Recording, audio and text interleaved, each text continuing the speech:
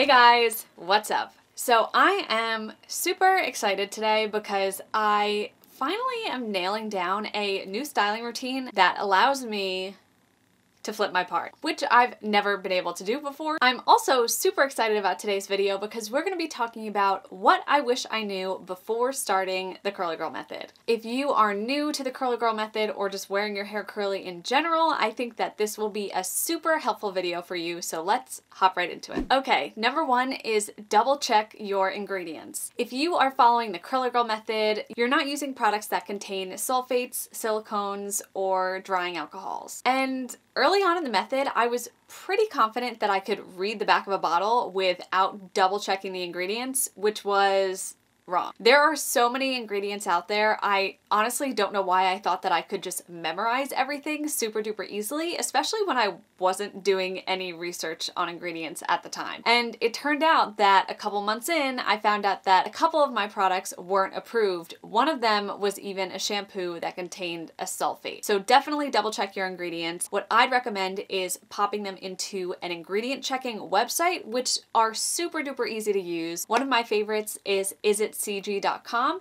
You just copy and paste the ingredients list into the website and it'll tell you yes or no, is this approved. I also like this website because it'll break out ingredients by type. So you'll be able to see what ingredients do what and what category they fall into. So for example, it'll break out cleansing ingredients, protein, oils, etc., which is really helpful when you're trying to learn to read the back of a bottle. Now, the next one should not come as a surprise for any of you who've been following me for a while, and this is rotate your products. And I've gotten a lot of questions about this because if you follow me on Instagram, you see that I use a different product pretty much every time I wash. And some of the messages I've gotten have been like, Brittany, can't I just use one product and only that product? Why do you use so many products? So first off, I am a curly hair blogger, so obviously I have a lot. But second, rotating your products is a great way to keep your hair balance. As we already know, products contain ingredients that are moisturizing, and many hair products also contain protein. Curly hair is a balance of protein and moisture. And if you have too much of one or the other, it can kind of throw your hair out of whack. And I can pretty confidently say that most new curlies throw themselves into a state of over moisturization because so many products have moisture and are low on the protein. So what I like to do is rotate between stylers that are highly moisturizing or that are high in protein to keep my hair happy. If I consistently use products that are too moisturizing, my hair is just going to become limp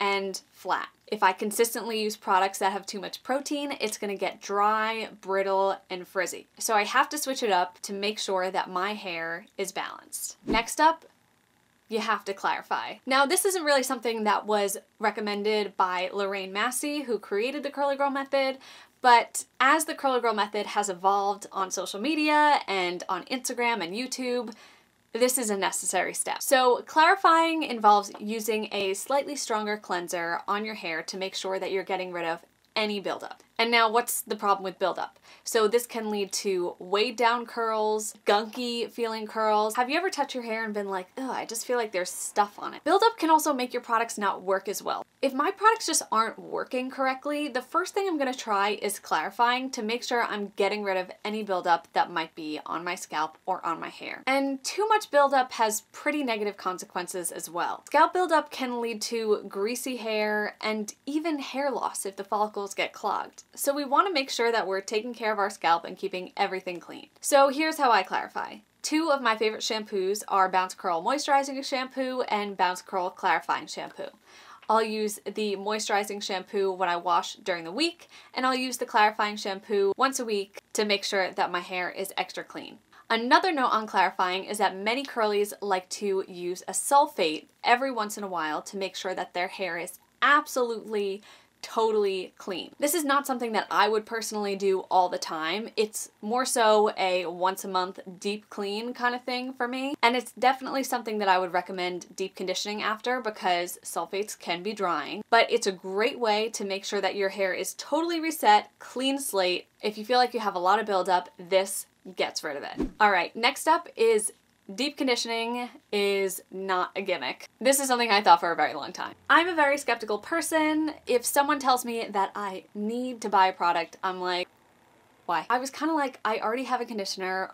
what's the freaking difference? And holy moly, there's a difference. A deep conditioner gives you like an extra shot of moisture and is meant to be left on for 10 to 30 minutes. The first deep conditioner I ever tried was Briogeo Don't Despair Repair, and it's consequently become my all-time favorite deep conditioner. The first time I used it was just on a whim. I just decided like, oh hey, I have a sample, why not? And I was like, holy crap, my hair feels so different. I guess I didn't realize that my hair had gotten a little dry over time, and once I used this deep conditioner, my curls sprung up again and felt so soft. And I even knew before my hair dried that the deep conditioner had worked, because when I was applying my products, it felt so smooth and my hair was clumping so nicely in the shower that I was like, okay, I'm gonna purchase a full size even before I saw the final results. So I like to deep condition once a week, but that's just me who uses a lot of high protein products. So kind of feel it out, see how often you need to deep condition. Briogeo Don't Despair Repair has protein as well, so I love a product that kind of gives you a balance of protein and moisture. Another option that I love is Kinky Curly Stellar Strands. That's a great drugstore option. And then Anasi also has a fantastic one with protein as well, which is their mango and hemp deep conditioner, I believe it's called. I was also recently sent this deep conditioner from Zodo's, which is another affordable option. Haven't tried it yet, but if you want to know my thoughts, make sure to follow me on Instagram. That's where I'll be posting all of my updates. But if you guys are interested in some sort of video with Zodo's, because I did get a bunch of products from them, let me know in the comments down below. All right, next up, it's okay if you don't have a long-lasting wash. And this is especially true for those of you that also follow me on Instagram. I've seen some accounts who have awesome hair on day 6 without refreshing. Here's the thing, not everyone's hair has the ability to go that long. My hair, for example, if I have an awesome wash day, I can usually get to day 4, but that's like once in a blue moon. That does not happen often. Typically, I can wear my hair down day 1, and day 2, and then day 3 is kind of up in the air. Maybe I'll wear a headband, or maybe I'll just throw it up and wash the next day. But for some of you, me getting to day 3 with my hair down is still considered a lot. So let's talk about what you can do to extend your wash day. So first off, you have to have a good day 1 for your wash to last. So if your hair isn't even lasting to day 2, then you should be really focusing on the products that you're using and product application. And the second thing I would recommend is making sure that you're wearing a proper overnight protection. Now, I just posted a tutorial on my Instagram on what protection I have, how to use it, and a description of each, so make sure to check my Instagram and my IGTV if you're interested in that. But I absolutely could not get multi-day hair unless I wore something to bed, so something like a buff or a silk scarf to make sure that my hair is protected overnight. I'm a super active sleeper, so if I don't wear that, I end up looking like Beethoven.